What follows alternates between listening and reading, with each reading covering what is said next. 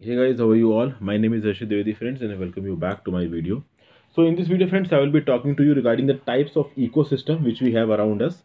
So their classification will be discussed by me in this video with some appropriate examples. So this is presented by me, Harshit friends. If you want to follow me, the link of my Instagram profile is given in the description box below. Also, this video is in English friends. If you want to watch the Hindi version of the video, the link of that is also given below. So very first classification between the ecosystem is friends natural and man-made. So ecosystem can be divided into natural ecosystems and man-made ecosystems. So before looking into the further sub-classification of natural ecosystems, let us have a look at the man-made ecosystem, friends. So man-made ecosystems are those ecosystems which are made and controlled by human beings.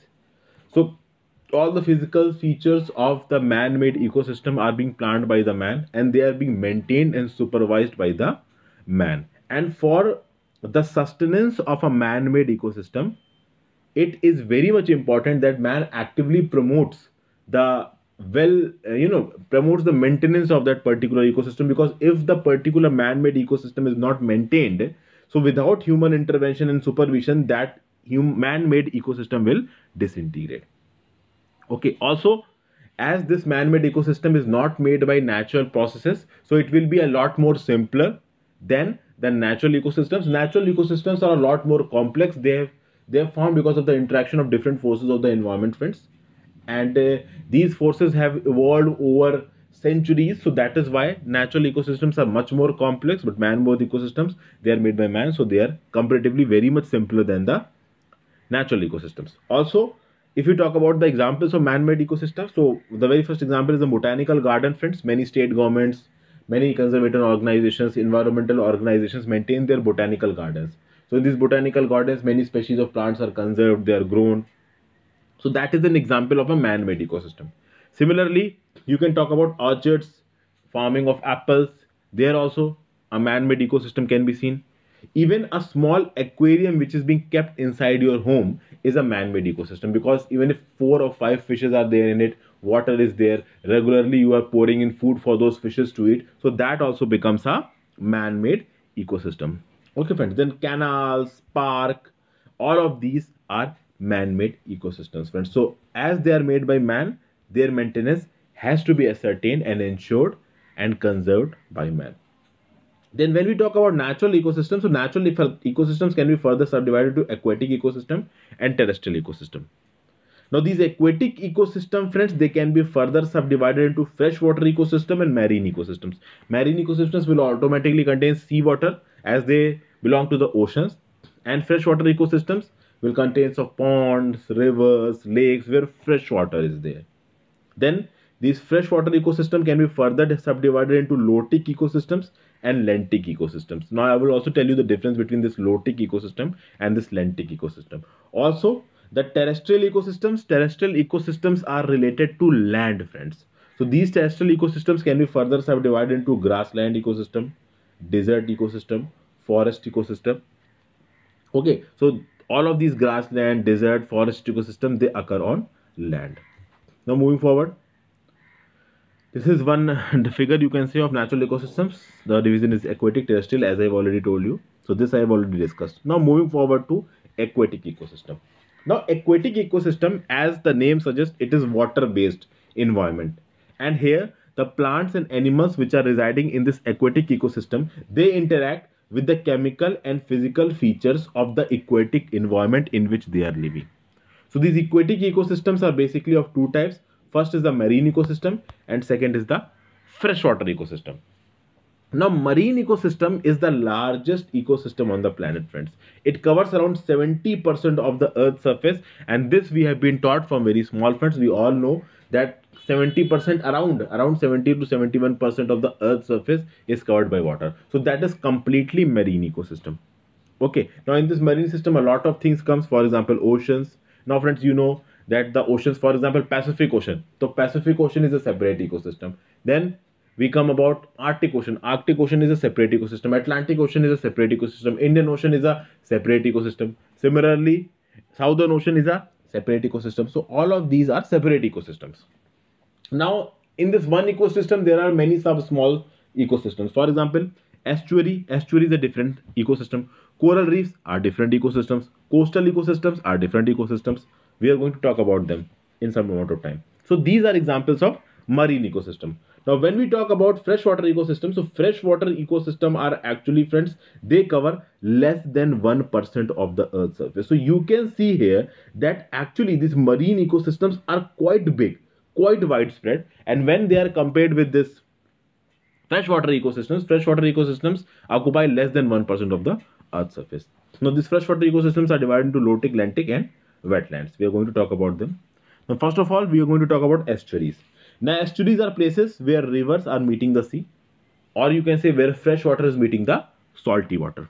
And this can be defined as that this salt water is diluted with the fresh water. Now, such type of conditions are found at the mouths of rivers, at the coastal bays, at the tidal marshes, and water bodies behind barrier beaches. So basically, at the estuary, the river water, that is the fresh water, is combining with the salt water, and these are regions which are highly biologically productive. And there is a special kind of water circulation there which traps this plant nutrients and stimulates primary production. So the biological productivity of these estuaries is quite high because fresh water and salty water is grown. So species which can thrive both in fresh water and salty water can thrive in these estuaries. Then comes the coral reefs. Coral reefs are also very highly biological productive areas of the world. Actually, they are known as the rainforest of the oceans. A huge wide diversity of plants and animals are found in it. We are also going to talk about it sometime later. Then coastal ecosystems. So coastal ecosystems are found where this water, sea water and land, so the adjoining area forms a complete coastal ecosystem. A lot of services are there in coastal ecosystem. The people live in the coastal areas. They go for fishing. So fishing industry parts a form of this coastal ecosystem. Then a lot of other diverse fauna is available. Flora represents plant varieties, fauna represents animal varieties. So snails, fish, crabs, insects, shrimps, lobsters, all are found in this coastal ecosystem, friends. Also, a lot of tourism industry thrives in these coastal ecosystems. A huge amount of flow of energy is there. It is a very distinct structure, friends, because here the properties of land and oceans are combined. So it forms a very unique structure where a lot of commercial opportunity is produced. So this is coastal ecosystem. Now here, this is the figure of an estuary, friends. Here you can see that rivers from many angles are coming. It is joining here in the ocean. And here you can see that this water is actually a mix of salt water and fresh water, which makes it saline. And this whole region is an estuary where a whole lot of species diversity is found. And this region is very biological productive, and actually a lot of mangroves are also found in this nearby areas, because mangroves are also found where salt water and fresh water meet. So it has many medicinal purposes also. So the commercial efficiency and commercial usage of estuaries is quite wide. Then these are the coral reefs. You can see it, friends. So coral reefs are not much below the surface of the ocean.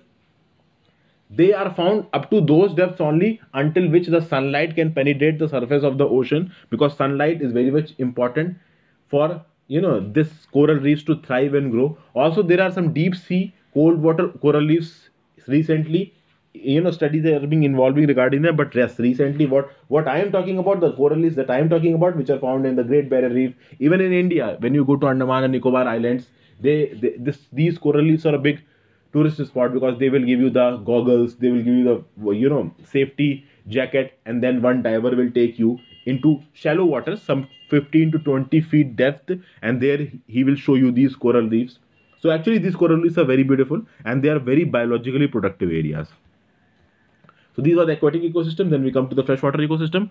Freshwater ecosystem consists of lentic ecosystem, lotic ecosystem. Lentic ecosystem and lotic ecosystem difference in the fact that in lentic ecosystem water is not moving, it is standing stagnant.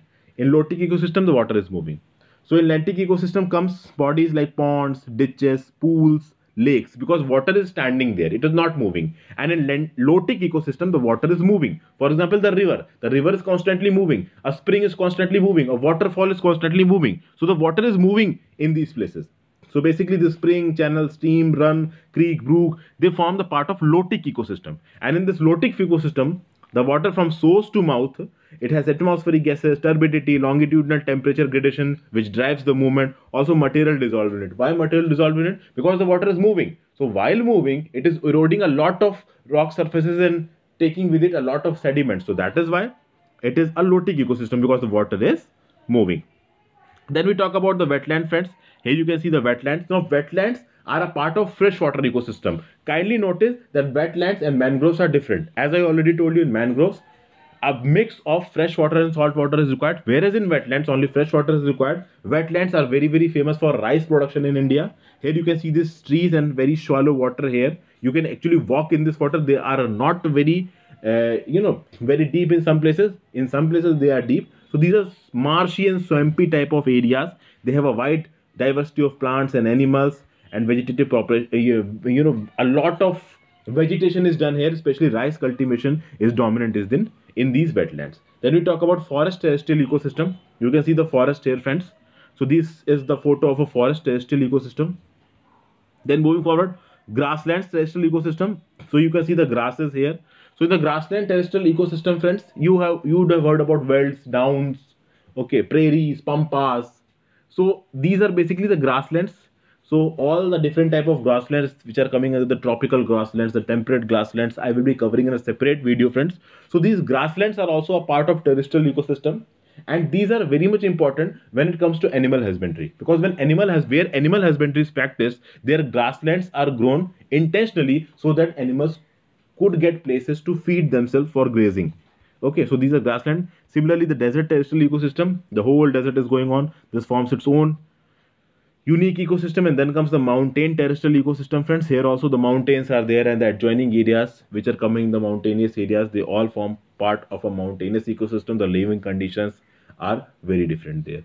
So these are different examples of ecosystem, friends. I hope this video was helpful for you. If it was helpful, kindly subscribe to my channel, like my video, kindly share this video with more and more of your friends. Kindly share it on Twitter account, Facebook account. Also, please share it if you are a member of any WhatsApp group related to studies.